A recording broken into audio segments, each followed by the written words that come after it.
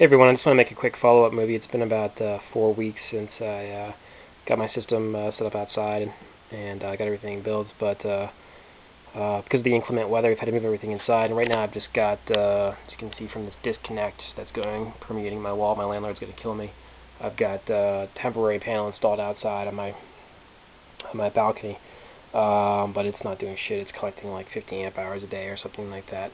But I wanted to just follow up on two quick things, making a little bit of progress here and there. I wanted to give, see if I can get the light balance right, I want to give LEDwholesalers.com a big shout out for RMAing a device that was my load. It's this 50 watt LED ballast. See if I can get the focus to happen right properly there.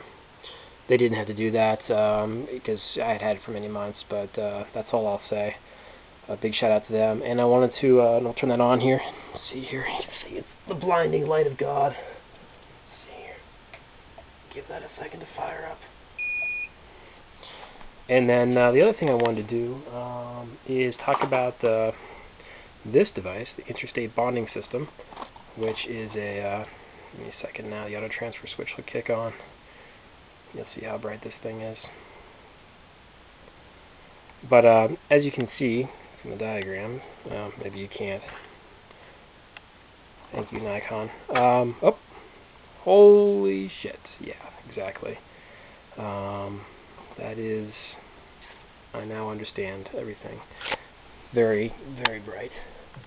Let me turn that off. But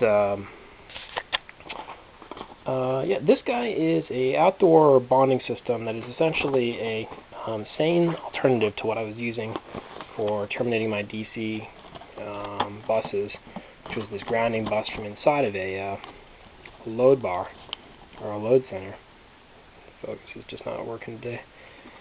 But as you can see, once we have it installed, just don't have the right cover for this right now, so temporarily move this out of the way.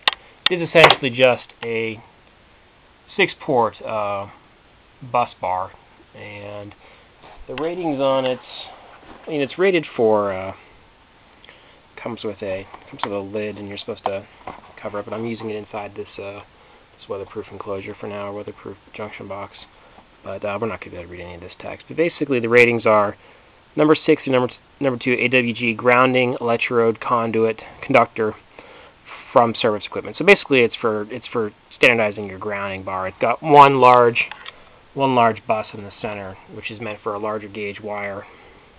So if you had like a outdoor antenna, wireless device, pole mounted devices, various things outside, satellite dish, outdoor HVAC equipment, this would be a good way to share common ground.